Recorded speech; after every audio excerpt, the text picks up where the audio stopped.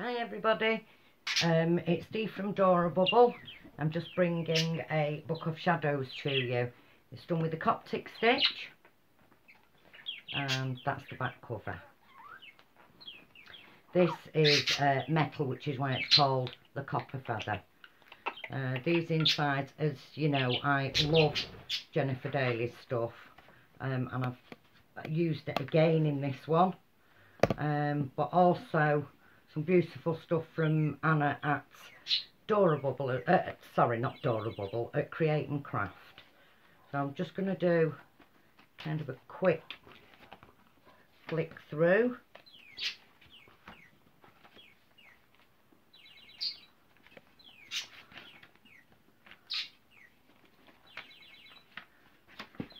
Pockets, of course. I hope you can all see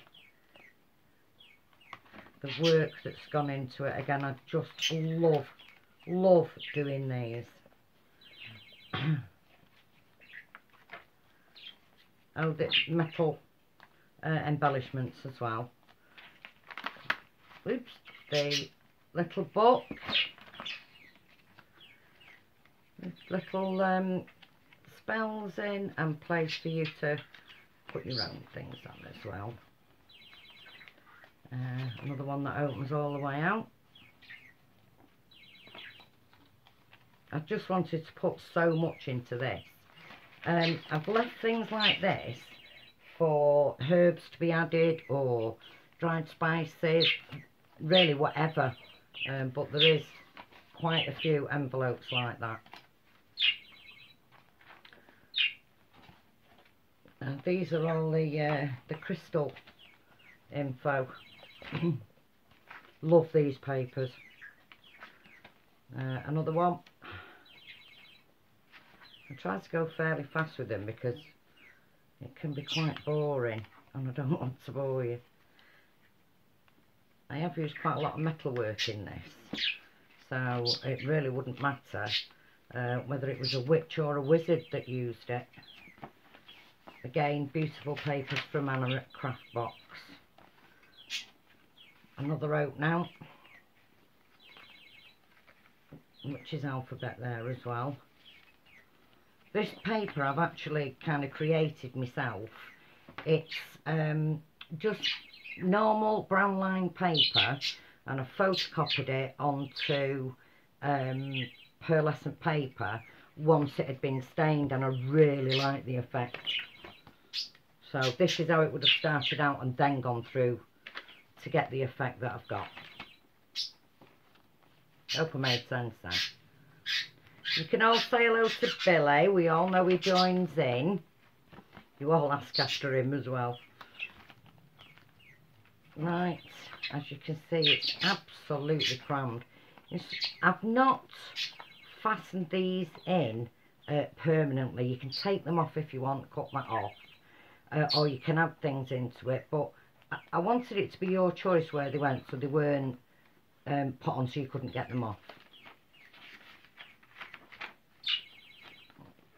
Sometimes you can't even tell that there's little hidey holes.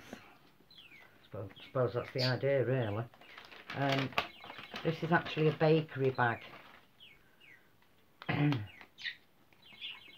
I've actually got these on to remind me where the thing is. There we go.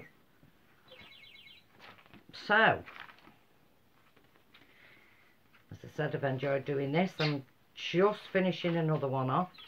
Will be finished this week. See, this is a bag, and I've left it so that you can put anything in there and clip it shut yourself. I have done fairly big envelopes because of the nature of the things that will more than likely go into it. This obviously has been inked over, and a lot of stuff is inked.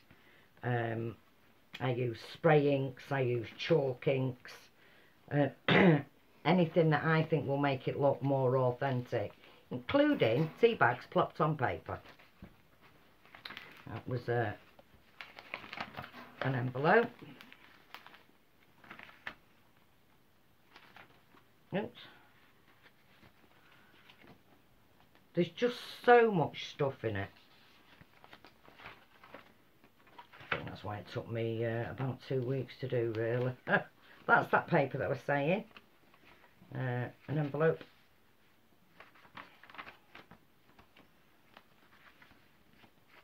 And this one, it's got stuff underneath. I do like using that Coptic stitch. I think it's wonderful. This is, they're all glued on, but then they have got 3D gloss over them, so they're not going to peel off or anything.